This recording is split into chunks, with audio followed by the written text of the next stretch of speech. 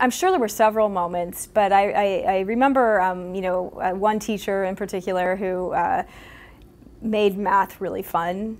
And I mean, I had been good at it, but I was like, wow, it doesn't have to be boring. It can be really fun. And so I think teachers, if we're lucky enough to find really good teachers, and they're out there for sure, that helps because it allows you to realize that these things, are exciting and fun.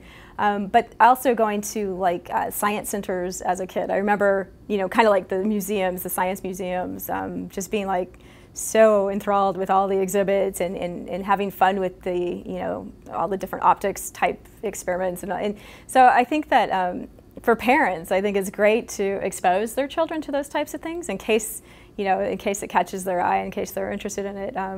But it's hard to know until you're exposed to it if that's going to be something that is your passion. So I think if you continually expose yourself or your children to different things, you'll find something that really sort of is interesting to you.